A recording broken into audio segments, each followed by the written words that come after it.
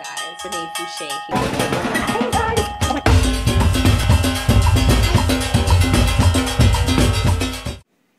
here. Alright, hey guys, it's Renee Fouché here, and I have been trying to figure out what to cook for like 2 hours now. And if you saw my post on Facebook and you didn't reply to me, thanks a lot for all of your suggestions. Luckily, Tiffany Graham did reply, but she had the same idea as me, which was Asian food, which I almost did. However, I did not have the ingredients that I needed. So I'm just making a quick stewed chicken. So there's my pot. It has some oil. That is brown sugar, guys, and it is getting brown.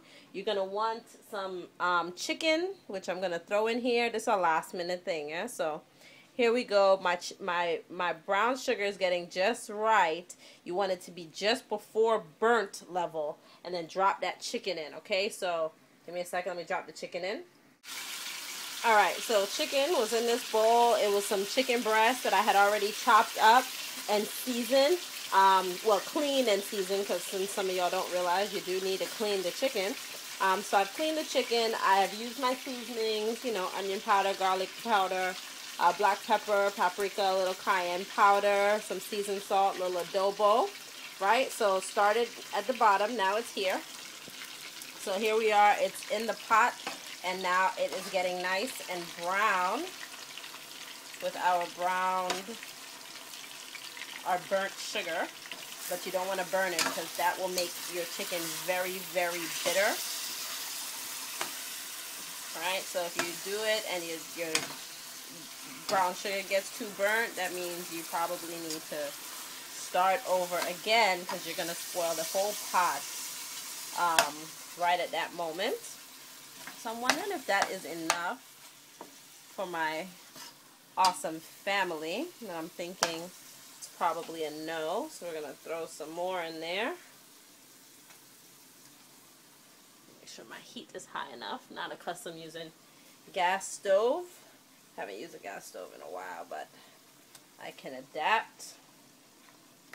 Right, and I'm going to leave some separate. My daughter just wants some plain sauteed chicken because she is special.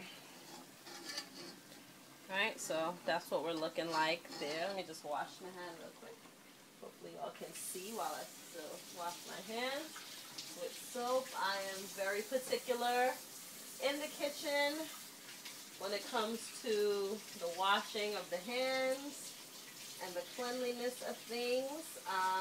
And you know, that's just me. So if I come to your house and I decline food, it's probably, you know, don't take it personal. I'm just very particular. Right, so this side of the chicken is not quite cooking up how I want it to. But basically, you're just going to let all your chicken brown. Beyond this, I'm going to just drop some things in it, probably like some onion, a little scallion, maybe some carrot. I don't know. This is kind of just what we call a little cook up something. So I am browning the chicken the best I can. Once it's all brown, I'm going to throw my other little bits and pieces in there.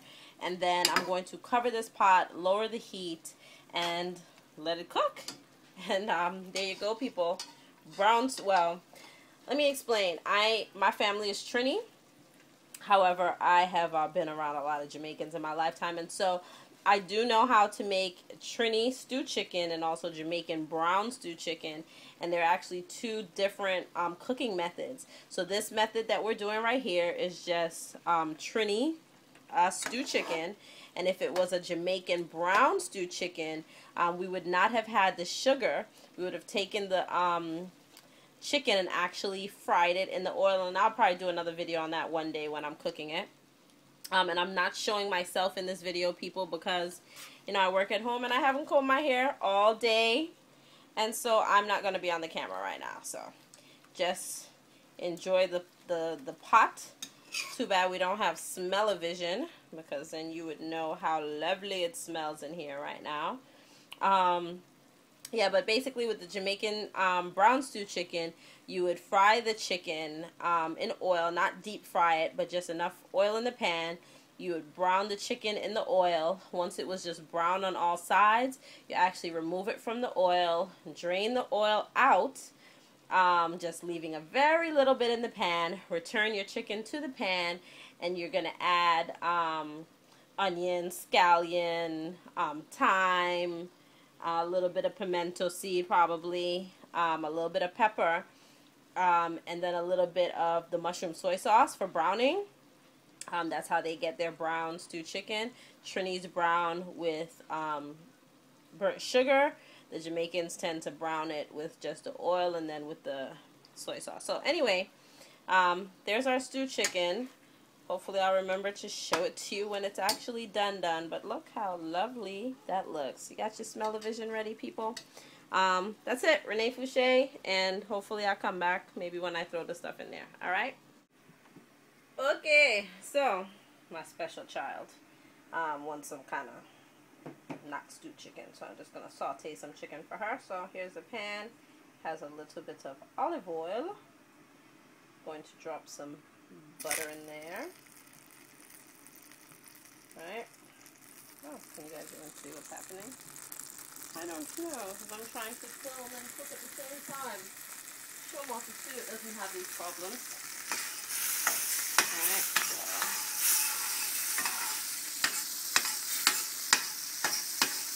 there's our olive oil and butter. Of course, my chicken is already seasoned up. And so now we're just going to throw it in. This is probably going to be more than enough. It's going to be like too much for her. So now you can have some of this too there for me.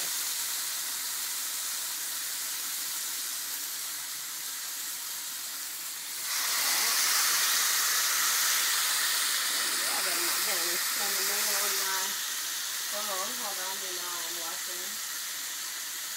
And let's swap that phone. Ooh, hot water, hot water. Okay. And yeah, so we're just going to saute this chicken, and that's really all she wants is saute chicken.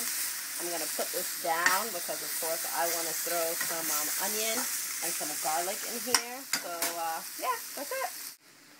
Alright, so there's the sauteed chicken. It just has some onions. I didn't do the garlic, and I'm going to give you guys a really good tip. This was kind of quick throw together kind of food. But what a really good tip is to take the garlic, and then you take it and saute it in that olive oil butter mixture that I had going on there. Right? And then it flavors the oil so that when you throw the chicken in there, it would pick up that flavor. I didn't really feel like chopping garlic because I got other things to do. So she's just going to get this sauteed chicken and onion, whatever. Hopefully it browns a little bit. It's kind of light skinned for my liking. So that's what's going on there. I'm trying to find a pot holder over here so that I can give you guys a peek at the stew chicken, which is happening over here. Ooh, doesn't that look lovely? Oh yeah, so all I did was throw some onion and carrots because once again, you know, laziness took over. And I actually have an event to go get ready for, so I'm just trying to throw together some food so at least I can eat a little bit of something. I don't know if they're going to have anything there, but my grandmother always used to say, you know, eat before you go. This way you don't look all greedy when you get there and you're still waiting 30-40 minutes for people to serve food. You're not dying of starvation. You know, you had a little something before you go. Eat something before you go. That's another story. But, yeah. So, sauteed chicken, brown stewed chicken. There's a pot back there. I'm going to throw some rice and maybe some corn. Who knows? So, that's it. And hope you guys are cooking something lovely too. Leave a comment below. Let me know what you think. If you have any questions, if I left anything out. You know, this is not Food Network. This is Renee's YouTube channel. So, doing what I want. And yeah, that's it, folks. Yeah. Bye.